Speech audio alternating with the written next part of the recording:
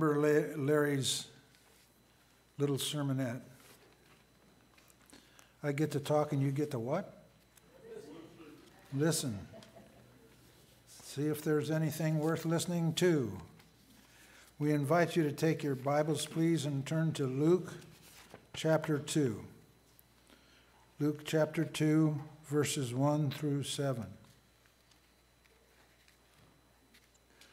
Now in those days a decree went out from Caesar Augustus that a census be taken of all the inhabited earth. This was the first census taken while Quirinius was governor of Syria. And everyone was on his way to register for the census, each to his own city. Joseph also went up from Galilee, from the city of Nazareth to Judea, the city of David, which is called Bethlehem, because he was of the house and family of David, in order to register along with Mary, who was engaged to him and was with child. While they were there, the days were completed for her to give birth. And she gave birth to her firstborn son, and she wrapped him in cloths and laid him in a manger, because there was no room for them in the inn. We've heard a lot of sermons on there was no room for him in the inn, and that is always something that stays in my mind. But what I would like to do, at least to start, is to say, when was the first time somebody told you that this is Christmas and we're going to have a birthday party for Jesus? Anybody do that? No? Oh, there's a few people nodding their head. We're going to have a birthday party for Jesus. Now, at least in some of the areas where I set foot, a birthday party for Jesus would be something that Jesus would not attend. And I noticed that over the years that what is going on is that they like to have the birthday party, but they don't like to have the one who's being remembered.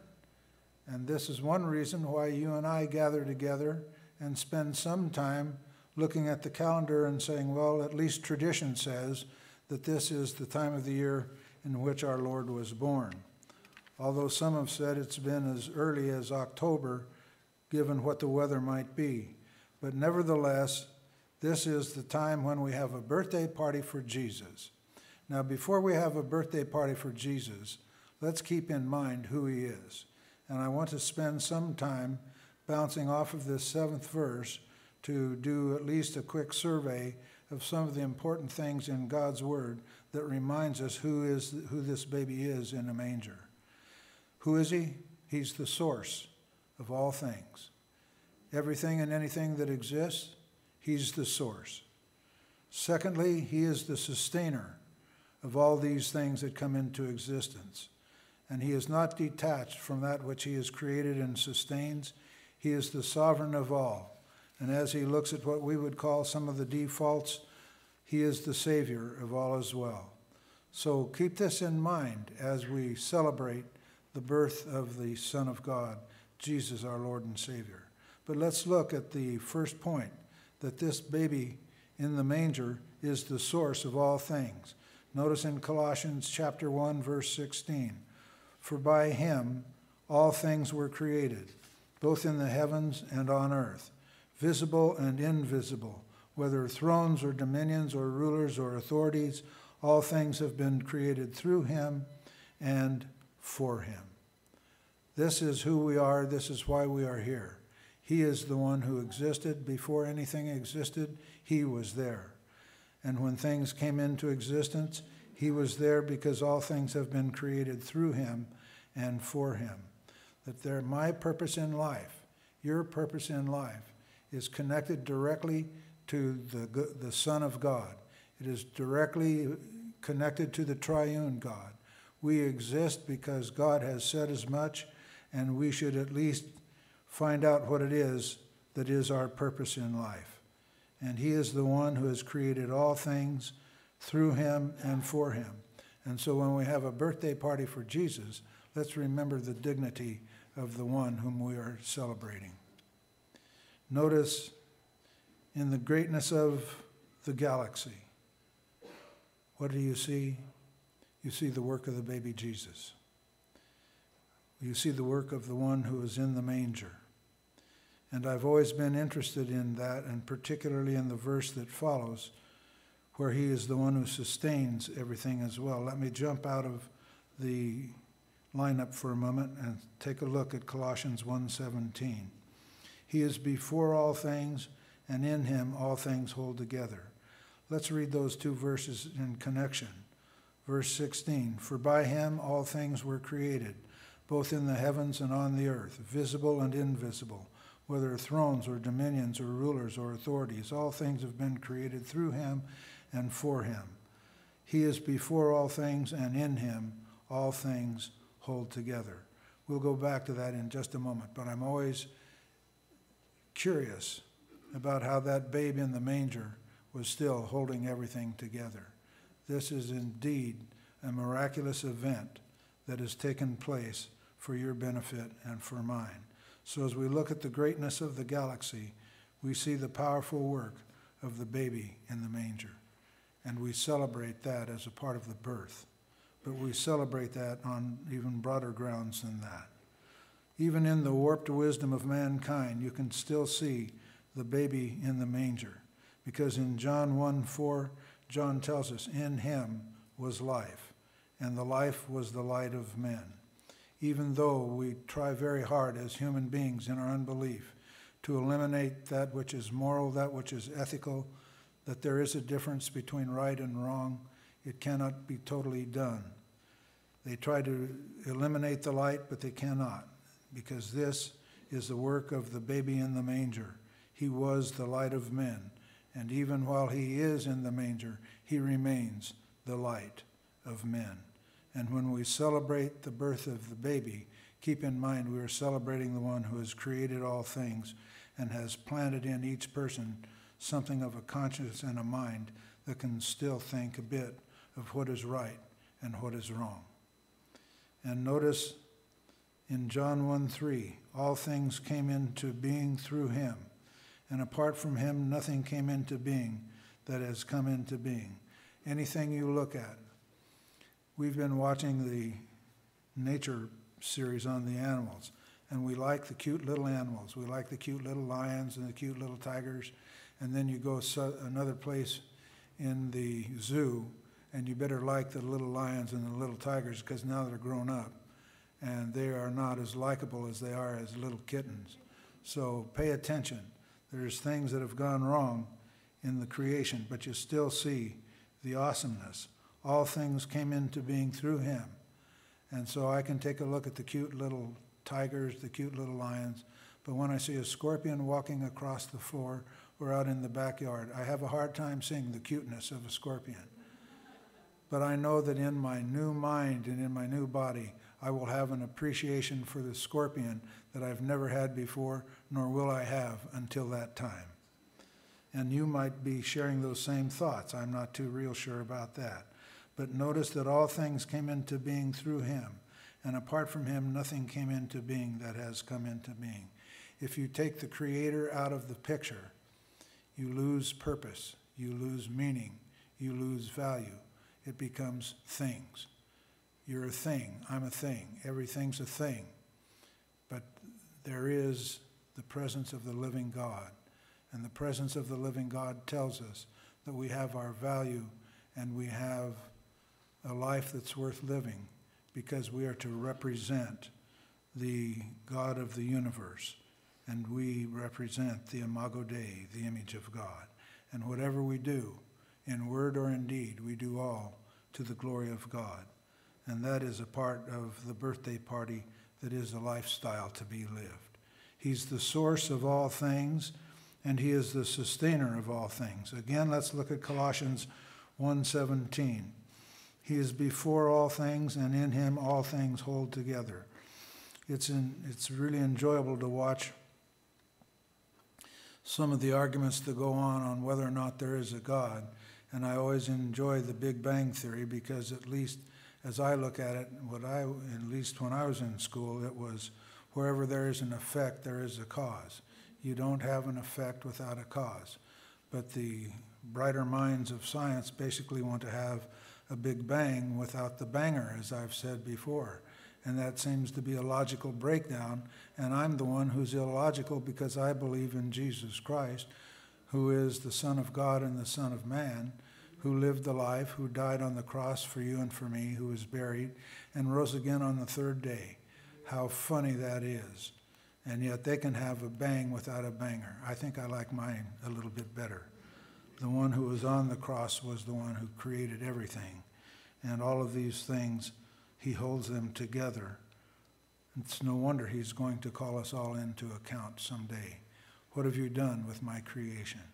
And above all else, have you enjoyed and benefited and been blessed by the new creation to be created again in the image of Jesus Christ? Notice Hebrews 1:3. And he is the radiance of his glory and the exact representation of his nature, and upholds all things by the word of his power. Notice that this is speaking of our Lord and Savior Jesus Christ, the baby in the manger. Notice that he is the one that is the radiance of the glory of the Father. And if you see Jesus Christ and you know him for who he is, you have also looked at the exact representation of God the Father. And he holds up all things by the word of his power. They hold together. He brought it into existence. It isn't as though let there be and it flew all over every place. When he said let there be and it came in as it was supposed to be. And when it got there, it's supposed to be what it is, and it remains that. Now, everybody knows that when it comes to tools like screwdrivers, pliers, hard things like saws, little hand saws. I have a scar here where I missed the wood and got the thumb. Got a scar here because I missed the wood and got the thumb. That's how I am with tools. But notice that in this particular case, he upholds all things by the word of his power. I wish I could do that. My fingers and thumbs would be safe from such tools. As it is, I have to call on you people to come cut a piece of wood for me. Well, I haven't done that quite yet. But nevertheless, if the need is there, that's how it's got to be satisfied and filled. But notice when he spoke it, it came out and it stuck together. And because of my great use of tools, I can assemble like a tricycle, but I have no guarantee that it will stay together very long. But the one who receives the tricycle stands over Dad's shoulders and say, Dad, this is what you're supposed to do. This is how you're supposed to do it. Dad, it's supposed to be tighter than that. I think he was 5 at the time. And I'm not exaggerating either. But when it comes together, it stays together. That's what the baby in the manger did, because he's the source of all things, and he's the sustainer of all things. And thirdly, he is the sovereign of all things. Notice in Acts 17, speaking of the work of God as creator, and he made from one man every nation and mankind to live on the face of the earth, having determined their appointed times and the boundaries of their habitation. The Most High God is the ruler over men, and he has designated his Son to be the King of kings and the Lord of lords. It is the unknown God who appoints the times and the boundaries of the nations. Many of us as Christians are a bit concerned about what is going on in our country. You better keep in mind that the only country that lasts is the kingdom of God. And what we need to do is pray for our country, but keep in mind that our concern and our heritage is in Jesus Christ, the babe in a manger. And he is the ruler over mankind. It's the unknown God who appoints the times. It's the unknown God who appoints the boundaries of the nations. And we know that this unknown God is not unknown to you and to me. It is the God of the Most High who rules over the realms of mankind. Notice in Daniel chapter 4, verse 32, as Nebuchadnezzar is being told of what his penalty will be, you will have a great vegetable plate to eat. You will be given grass to eat, like cattle, and 7 periods of time will pass over you until you recognize that the Most High is ruler over the realm of mankind, and he bestows it on whomever he wishes. Friends, read this regularly. You will be given grass, etc., over a certain period of time until you recognize that the Most High is the ruler over the realm of mankind. We do not have a God who's tucked away somewhere in the universe and is removed from us. What we have is one who basically appoints the times and the boundaries of their habitation. And notice that he is the ruler over the realm of mankind, and this is it. He bestows it on whomever he wishes. Notice that our relationship with God is not a democracy. We have times for prayer, and we can bring our concerns to him, but the final word is that of the Lord. He is the king, he is the creator, he is the sustainer, he owns it. So what he determines to be real, that is what becomes real and stays real until the time is up. So in this time, let's keep in mind that the Most High is the ruler over the realm of mankind. And notice in Daniel 4:35, all the inhabitants of the earth are accounted as nothing, but he does according to his will in the host of heaven and among the inhabitants of earth. And no one can ward off his hand or say to him, what have you done?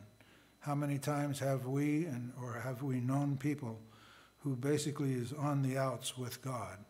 There's a person I've been talking to over so many years, and early on we would agree that the one thing that he had in relationship with God is he was on the outs with God. He told God what to do, and God said, no, thank you. But it took quite a while for this one to come to the point where he understands that you don't say to the God, what have you done? No one challenges his authority. And that is true with the babe in a manger. Let us keep in mind that the babe in the manger is the second person of the Trinity. And you don't say to him, what is it that you have done? The Most High God is the ruler over men, and the baby in the manger is the key figure. Speaking of that key figure in Daniel 7:14, and to him was given dominion, glory, and a kingdom, that all peoples, nations, and men of every language might serve him. His dominion is an everlasting dominion, which will not pass away, and his kingdom is one which will not be destroyed. As we see people who worry about whether or not our nation is coming to an end as a representative democracy, and we hear people worry about it all along, what we need to keep in mind is to be concerned, yes, to pray, yes, but let's keep in mind that the dominion is given to the Lord, and the kingdom is given to the Lord, and all peoples, nations, and men of every language will serve him, and his dominion is not temporary, it is everlasting, and it will not pass away, and his kingdom is one which will not be destroyed. In my lifetime in church and growing up and going to college and seminary, one of the big battles is whether or not Jesus Christ is going to come before the tribulation, in the tribulation, after the tribulation, and then establish the kingdom, and all the argument goes on. Friends, let's take a breath long enough and take a look. It's a good thing that we can argue over this, because the one thing we agree on is the kingdom of God is real and nobody takes it away. And let's keep that in mind as we discuss these weighty matters. Notice that in Revelation chapter 5, verses 9 and 10, that the baby in the manger, he alone is worthy to do what he's been called upon to do. And they sang a new song, saying, worthy are you to take the book and to break its seals, for you were slain and purchased for God with your blood men from every tribe and tongue and people and nation, and you have made them to be a kingdom and priests to our God, and they will reign upon the earth. This is what the baby in the manger was called to do.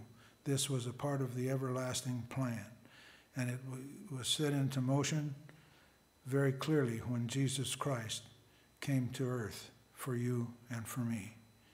And so notice what is going to happen, that he alone is worthy to do these things with the kingdom.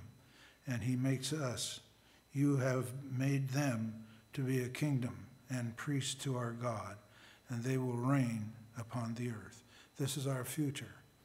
This is what we have to look forward to. And so when we look at baby Jesus as the gift, that's what we need to do. Always remember that he is the gift.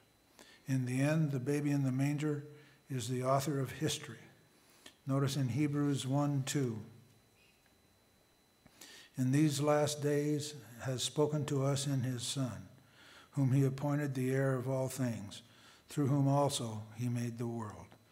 And I like to focus attention on that term world for just a moment, because this one is a different word than one that is used quite a bit. This speaks, at least in part, it has the suggestion of not only the world, but the epochs and the seasons of which we would call history. That he is not only the author of the material universe, he is the author of history and current events. Everything is under the control of our Lord and Savior, Jesus Christ. In these last days, he's spoken to us in his Son. This is the one whom he has appointed to be the heir of all things, and he is the one who made the world and the flow of history that will take in the flow of values and the things men and women do. He is the sovereign of all. And what does the sovereign do for us? He is the Savior of us all. Notice that in Exodus 3, verse 14, God is speaking to Moses, and he says, I am who I am. And he said, thus you shall say to the sons of Israel, I am has sent me to you. What a tremendous statement. You can't help but love it. He takes a verb and turns it into a noun. Now, anybody who even made it through first or second grade knows that there's something wrong here. But notice he took that verb and he made it into a noun, which speaks of the ongoing energy, the strength, the power. And he is the I am. Who he was yesterday, he is today. Who he is today, he will be tomorrow. He is someone to be relied upon. He is someone to be trusted, because not only are his intentions good, but he has the power and the capability and the wisdom to follow through. And notice that in this case, I am has sent me to you. And when Jesus was walking the earth during his earthly ministry in John chapter 8, verses 58 and 59, Jesus said to them, truly, truly, I say to you, before Abraham was born, I am. And therefore they picked up stones to throw at him, but Jesus hid himself and went out of the temple. They picked up stones to put an end to his life because he was claiming to be God. When he said, before Abraham was born, I am. He's claiming to be the I am of the burning bush, who took the time to call Moses over and have a little desert chat. And notice that even before Abraham, who was well before Moses, this God was already there. And what do we see? It's Jesus, the baby in a manger, now the grown man, said, truly, truly, I say to you, before Abraham was born, I am. He's making the claim to be the God of the burning bush. Now notice for you and for me as Christians, notice that we are called upon to believe that Jesus Christ was conceived by the Holy Spirit, was given birth by Mary, and basically he was crucified, and then when he was buried, he came to life 3 days later, and after that he ascended into heaven, and there he makes intercession for you and for me. But notice what we have to, quote, believe. It's an interesting thing. Well, I'll not go into that. We'll share that with coffee sometime. That's going too far astray. But anyway, as I would see it, faith is a means of knowledge. And when somebody says, you're believing by blind faith, and I'm going to come back and say that even the procedures that we use for knowing today, namely science, has a foundation that cannot be proven. It is taken by faith. So I do not see that it's very difficult at all to say I can believe in science, but I know where the foundations are, and I know where the wall is, and you can go no farther. And I take it by faith that Jesus Christ turned the water into wine, that Jesus Christ raised Lazarus from the dead, that Jesus Christ came to life after the third day of a burial. And this is a source of knowledge. Can it be verified? Yes, it can be verified, and it will be. It has been by the eyewitnesses, and it will be when you and I stand in the presence of the living God, in the person of Jesus Christ at the very least. And so let them pick up the stones to throw, but that doesn't alter the fact that Jesus is the I am of the burning bush. And he is the I am that existed before Abraham was ever born. And he was standing on the very edge of the universe when he brought it into existence. It's the baby in the manger who guarded his people of old. In 1 Corinthians 10, 3 and 4, and all ate the same spiritual food, and all drank the same spiritual drink, for they were drinking from a spiritual rock which followed them. And notice, and the rock was Christ. It was this one who was hanging on a cross who would say, Father, forgive them, for they don't know what they're doing. This is the one who basically brought them through their time in the wilderness. The baby in the manger is with his people, and he builds his people. Simon Peter answered when Jesus asked, Who do men say that I am? And Simon Peter answered and said, You are the Christ, the Son of the living God. And Jesus said to him, Blessed are you, Simon Bar-Jonah, because flesh and blood did not reveal this to you, but my Father who is in heaven. And I also say to you that you are Peter, and upon this rock I will build my church, and the gates of Hades will not overpower it. He builds his church on the confession that Jesus Christ is the resurrected Lord and Savior, and that he is the Son of the living God. And that is the Christmas gift that the Father has given to you and me. And we should have a party, all right, but it is one that is worthy of the one that we honor. Again, the same idea in 1 Peter 2:9. But you are a chosen race, a royal priesthood, a holy nation, a people for God's own possession, so that you may proclaim the excellencies of him who has called you out of darkness into his marvelous light. Look at what God has done for us when we confess Jesus as Savior. And look at what we are called to do. We have a purpose and a real meaning for life. Things may change, but this does not. We are a chosen race. We are a royal priesthood. We are a holy nation.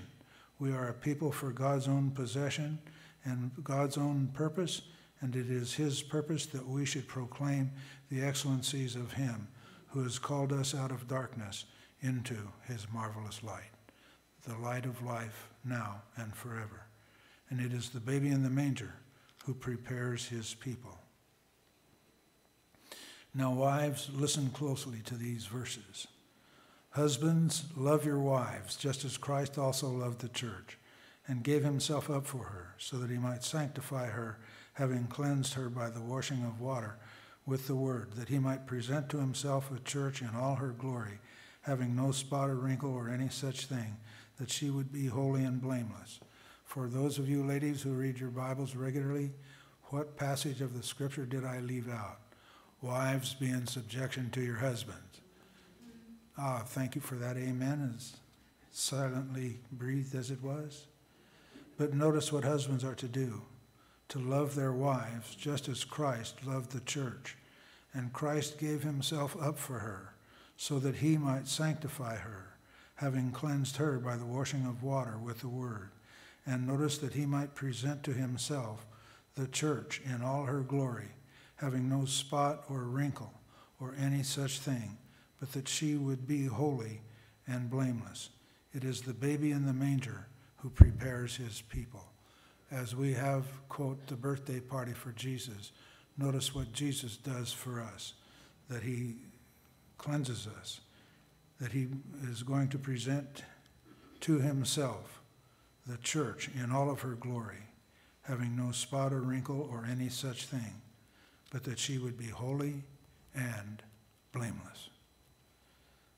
Happy birthday to baby Jesus. But notice lastly, in Revelation 5, John says, "Then I looked, and I heard the voice of many angels around the throne, and the living creatures and the elders, and the number of them was myriads of myriads, and thousands of thousands, saying with a loud voice, 'Worthy is the Lamb that was slain, to receive power, riches, wisdom, and might, and honor, and glory, and blessing.'" The baby in the manger has done more for us than we could ever imagine. He came to us that we might be with him.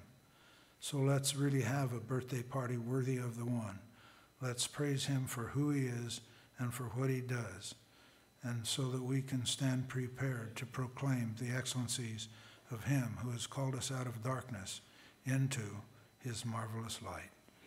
May this be the time that we do this, and may we always do this throughout the days of our lives. Our Father, as we come to you in prayer, we thank you that in the end, Jesus Christ is your gift to us. It's the gift of life everlasting and life abundant. And we pray, our Father, that we will always be filled with thanksgiving and that we will be used by you to proclaim the excellencies of him who is our Lord and Savior. In his name we pray, amen.